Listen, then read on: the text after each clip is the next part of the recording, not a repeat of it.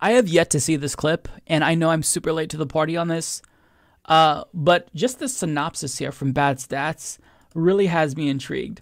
So Andy No asks Jordan Peterson how psychology can explain why Antifa is so evil and bad. Jordan Peterson says it's revenge against God for the crime of being. Then he starts crying.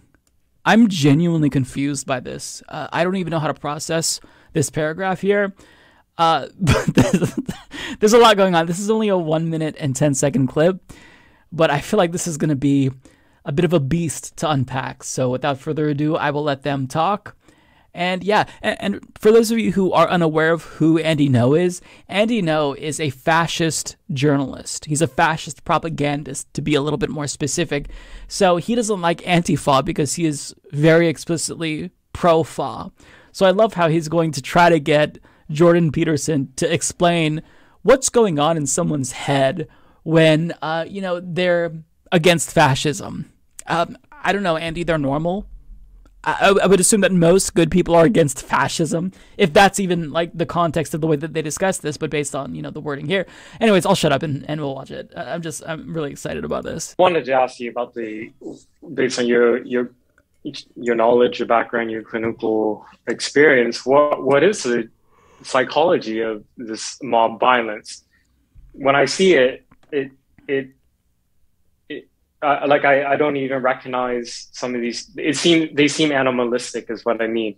No, they're worse than animals. They're worse than animals because animals, they just kill to eat.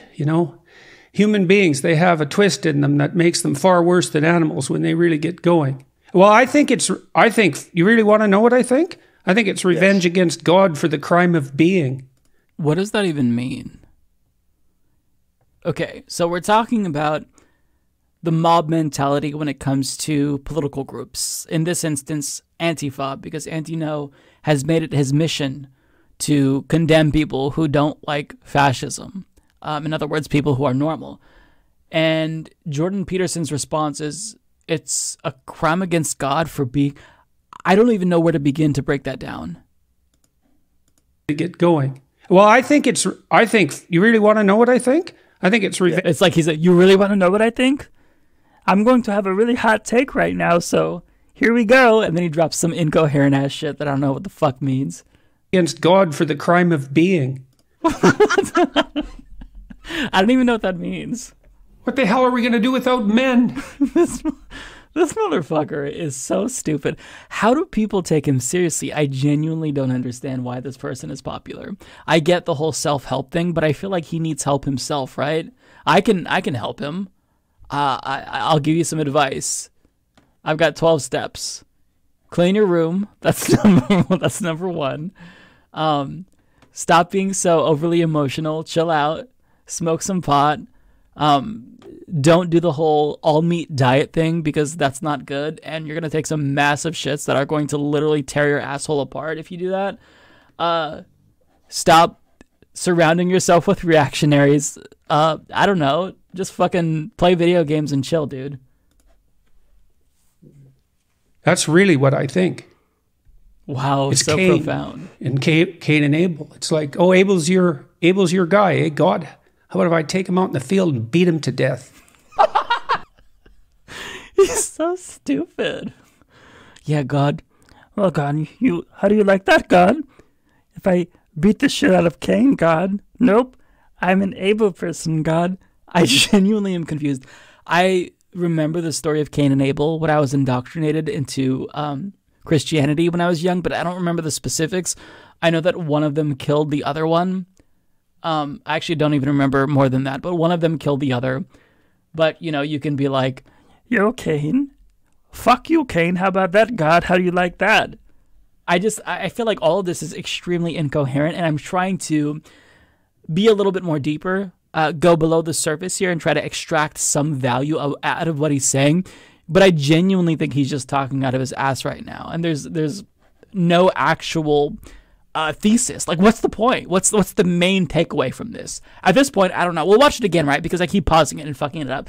But we'll watch it again. But So Cain killed Abel after Abel was said to be the better brother. Okay. Thank you for the refresher. It's been a while since I've read the story of Cain and Abel. But okay. How do you feel about that? How do you feel All about my that, sacrifices God? went unrewarded. Yeah, it's like, yeah, that's what it is at the bottom of the hell of things.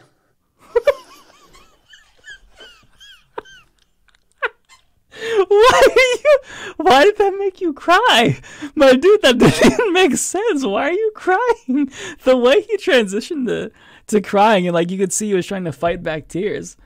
Holy shit. Okay, we'll watch the whole thing again, right? Because I keep pausing it. But watch that part again. Abel, it's like, oh, Abel's your guy, eh, God? How about if I take him out in the field and beat him to death? How do you feel about that? All my sacrifices went unrewarded. Yeah, it's like, yeah, that's what it is at the bottom of the hell of things. Why are you crying? Why are you crying? What the fuck? Why is it? I don't know if I feel like it's kind of mean that I find that funny, but it's just so weird. Like he's going on this incoherent point, but for whatever reason, in his mind, he's thinking, I'm fucking crushing it. And this point is so profound. I am literally moved to tears. So I'm going to make myself cry because of this point. Well, you know, when I think about God and Cain and Abel. What the hell are we going to do without men?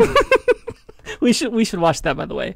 Is what the hell we're going to do without men. Let me pull that up. Okay, listen, I promise you, we're going to watch it one more time. I'm not going to pause it once, okay? I will chop off my fingers if I press that pause button. But as I'm finding that, I will cue up the clip where he infamously says, what the hell are we going to do without men? Because I think that's honestly a banger as well. That's like his greatest hit. But oh my God, the laughter is killing me. I wanted to ask you about based on your knowledge, your background, your clinical experience, what is the psychology of this mob violence? When I see it, I don't even recognize some of these. They seem animalistic, is what I mean. They're worse than animals. They're worse than animals. They're worse than animals because animals, they just kill to eat, you know. Human beings, they have a twist in them that makes them far worse than animals when they really get going. Well, I think you really want to know what I think? I think it's revenge against God for the crime of being. Like, that's really what I think. It's Cain and Abel. It's like, oh, Abel's your guy, eh, God? How about if I take him out in the field and beat him to death? How do you feel about that? All my sacrifices went unrewarded. Yeah, it's like, yeah, that's what it is at the bottom of the hell of things.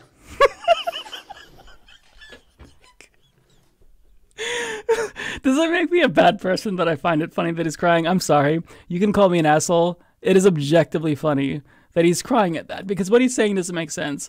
And speaking of him crying, so I don't know what the context was for this, but he talks about toxic masculinity and he starts breaking down into tears for some reason. But his crying here is fucking insane. I don't get why he cries so much. Like, I feel like I'm a good enough person to where I should, in theory, feel bad at anyone crying. But when he cries, it makes me laugh because it's so absurd. He cries over the weirdest things.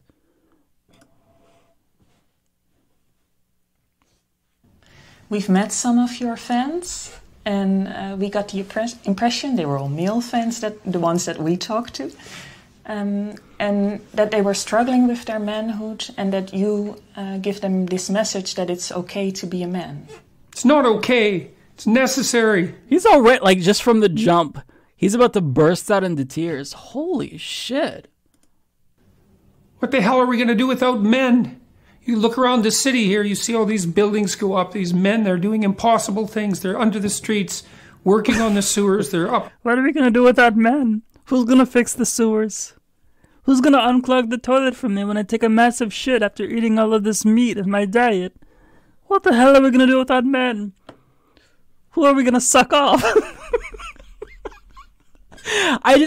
Why are you crying? Why are you crying? That's so weird.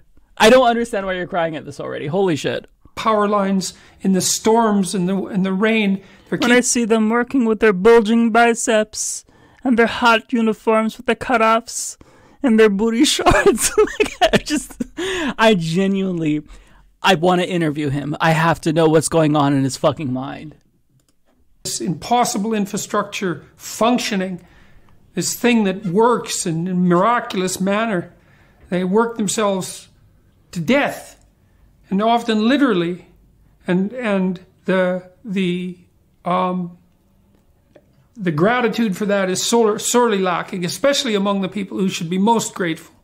You see university professors, especially of the social justice bent, who are among the most protected and privileged people that the world has ever produced. What? They take everything they have for granted, failing to understand entirely that there's a massive infrastructure of unbelievably hardworking, solidly laboring, working class men breaking themselves in half on a regular basis, making sure that everything that always breaks works. And so a little gratitude for that is in order.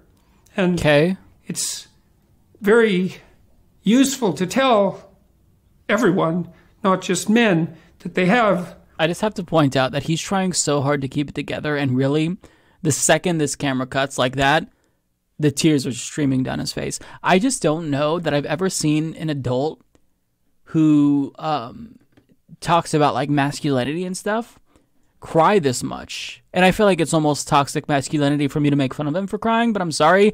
I don't care. This dude is... Why? I don't get the tears. What's with the waterworks? And I think that he's not faking it. I don't think that he's being insincere. I think he's actually thinking that in his brain, he's saying something so profound that it's moving him to tears.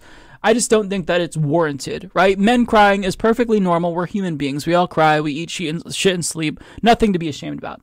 But, like, I don't know why you're crying here. It seems like not the appropriate situation to cry in. I'm so confused by Jordan Peterson. An important role to play, a necessary role, and that if they act properly and honestly and forthrightly, that they can put their lives together and they can help their families and they can make their communities better, and that's not toxic masculinity, that appalling phrase. It's what keeps the world going round. If we had any sense, we'd understand that instead of doing everything at every possible moment to label what we have in the West as oppressive and patriarchal and fundamentally predicated on power. Why? I'm sorry. I don't think I've ever realized there's an ambulance in the background. It just adds to the ambiance. It just makes it so much better. Insane propositions. Holy shit. What a psycho, dude. It's like, yeah.